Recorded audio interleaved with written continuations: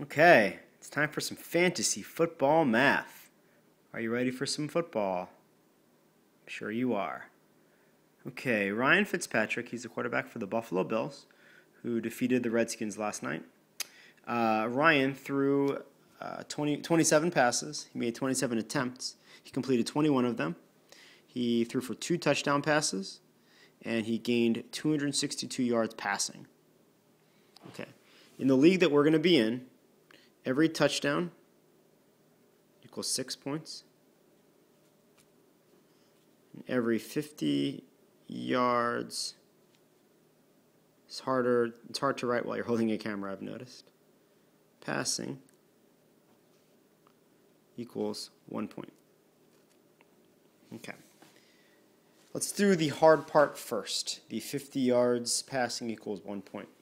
We know he gained 262 yards passing. We want to divide that by 50, because every 50 yards passing will earn him 1 point. So we want to see how many times 50 goes into 262. Okay. We know 5 times 4 is 20, so 50 times 4 is going to be 200. 5 times 5 is 25, so we know 50 times 5 will be 250. 5 times 6 is 300, so 5 times 6 is 30, so we know 50 times 6 will be 300. That'll be too much. So we know 50 will go into 262 5 times. 5 times 50 is 250. Subtract, get 12. Okay? So our remainder is 12. But what that really means is 12 out of 50. 12 out of 50 is our remainder. So we'd say 5 and 12 out of 50.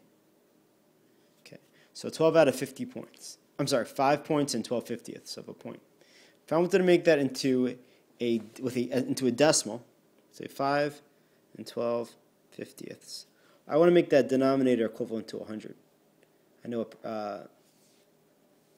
so 50 times 2. Sorry. Again, it's hard to write while you're holding the camera. 5 times 2 is 100. 50 times 2 is 100. So then I do the same thing to the numerator. I'm going to multiply the numerator by 2. 12 times 2 is 24. 24 out of 100 is equivalent to 24 hundredths. So I would say that Ryan Fitzpatrick earned me 5 and 24 hundredths points.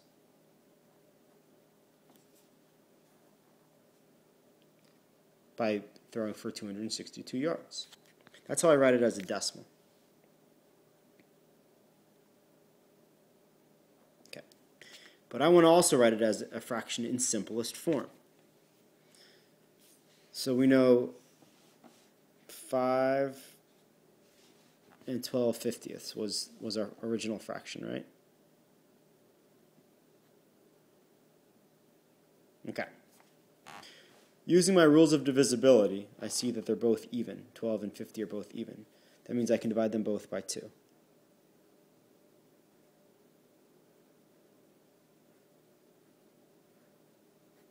Twelve divided by 2 is 6.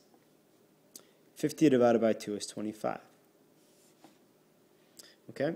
They're not both even, so I can't divide them both by 2. 6 is divisible by 3, but 25 isn't, because 2 plus 5 is 7. 7 isn't divisible by 3. It's not divisible by 5 because they both don't end in 5 or 0. It's not divisible by 6 because they're both not even. It's not divisible by 9 or 10, so I think 5 and 6/25ths is simplest form. Okay?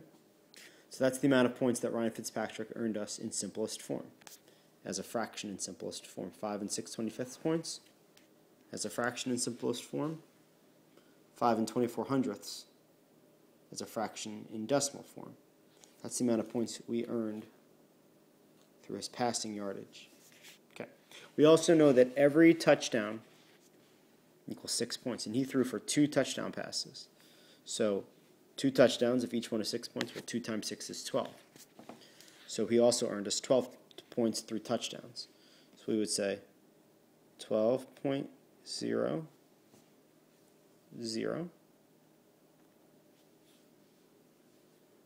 plus 5 and 24 hundredths.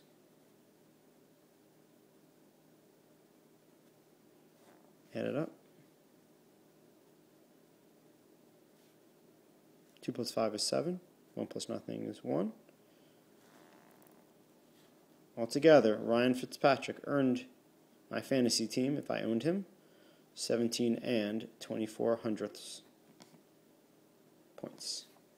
And that's how fantasy football uses math, and that's how we'll be using math during brain train time in our fantasy football league.